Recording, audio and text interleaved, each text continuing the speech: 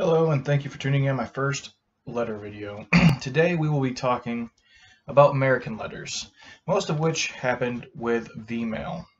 V-mail was sort of victory mail that soldiers would send home, and basically V-mail would be lithographed, brought down to a smaller size, sent back home, and then reblown up to about 60% of its size. It was a way to allow the U.S. to ship all the mail that the soldiers had back home and keep it relatively cheap. This right here is not V-mail itself. This is soldier. It's sort of unique because it has a soldier's name on the letterhead, along with the infantry division he was with, along with the infantry regiment he was with, and the division that he was with. So this letter is from Gerald F. Young to, sounds like one of his sister's cousins, maybe a lover, but he was in the 405th Infantry 102nd Division. It was July 7th, 1945. On July 7th, when he was writing this letter, it was a Saturday, and that is when Japan and their soldiers in Burma carried out the Keelung massacre. So he was on one side of the world as the war was ending, while the other side of the world was desperately clinging on to a little hope before the atomic bombs were dropped. And he is in Eigenheim, Germany. So, as continuing, hi Doris, as per requested, some pictures, some good, some no good, and then just some. We are in Bavaria, now about 23 miles from the Austrian border.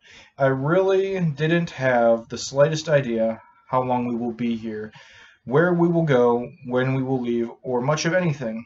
We are waiting for the 90th and the 83rd Divisions, 2 more out, then we are going to take their occupational duties. How is Betty coming? I haven't heard much news from her lately. Say now, I've sent you a few pictures. How about a few from you? I'd sure like some. I must close for now, as I have a lot of letters to catch up on. Love to all, Jerry.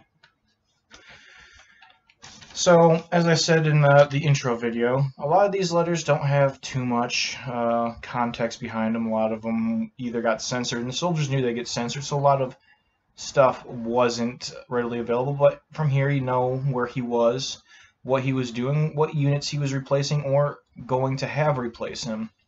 And I sadly don't have the pictures that were originally associated with the letter, but taking pictures showing that he was in Europe. It really puts a perspective on this individual's life and who he was. Even if it doesn't talk about anything majorly spectacular, it still shows he was a human. He was trying to enjoy Germany. He was close to Austria. The war basically in Germany had ended.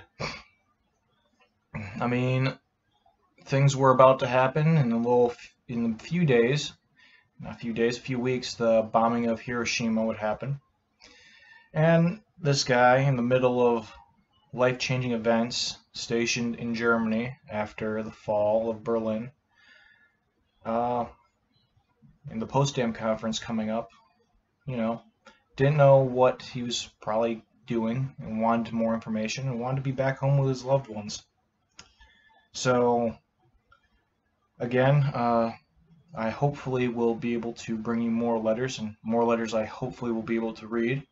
But this is the first of many. One thing that I do have to point out is, if you are looking on the screen, there is the cursive that these guys wrote in. A lot of times back then, it was frowned upon to type up letters.